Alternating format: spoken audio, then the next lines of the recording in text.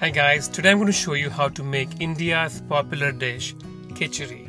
Now Kitchari is a dish that's made with rice and lentils, and Ayurveda, which is the traditional science of Indian food and life, suggests that we eat Kitchari throughout the year. Depending on the heat outside or the season, we change the spices and the lentils of Kitchari, but the method remains the same. The first thing that you want to do is mix rice and lentils in a bowl, and under cold running water you will rinse rice and lentils not once, not twice, but 3 times. Why 3? Mummy told me, and all our moms told each one of us. That's why we do that. One thing you want to remember is when you drain the water, when rinsing, make sure you do not waste a single grain of rice or lentils. Set it aside, and while that's happening, we will make the seasoning for the Kitchari. Add cumin seeds to a lot of ghee, because Kitchari requires a lot of ghee, in a saucepan while it's heating over medium heat. Saute the cumin seeds for about 15 to 20 seconds, and then it's time to add fenugreek seeds and black mustard seeds. Now if you've seen my video before, you know black mustard seeds will crackle, and if you tilt the pan like I'm doing, the crackling will happen much faster. Make sure you always have a lid handy, because black mustard seeds can spit on your face. Once the crackling has somewhat stopped, it's time to add garlic.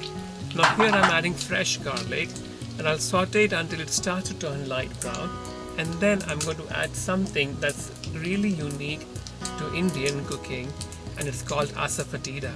It's a gum of a tree, and it resembles a garlic-like flavor and aids in digestion. Then I've added some curry leaves, and I've broken each curry leaf into 2 so that it can enhance the flavor.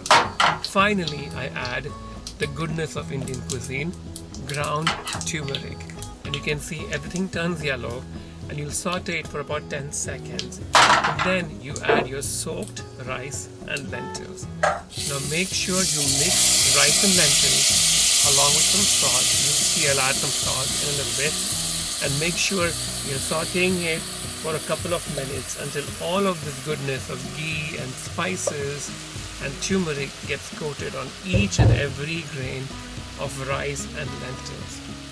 To this mixture we add water. Now you can add stock, but stock is something we don't use a lot in Indian cooking, so I will leave it up to you. Now Kitchari is something that I always grew up eating when I was sick or I had a stomach upset. And even now when I come back from India and I have been on a flight for 30 hours or so, when I'm home, the first thing I make for myself is Kitchari. So you can see how important Kitchari is to our daily lives in India. When we play around with our stomach, when we eat butter chicken, we eat naan, and all of this stuff, and our stomach gets messed up, there's always the good old Kitchari that will help you in your digestion.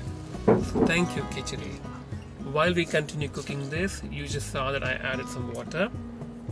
Mix it really well and bring this mixture to a boil. Remember, all of this is happening on medium heat, but once the mixture has come to a boil, you will reduce the heat to simmer and cover it with a pot.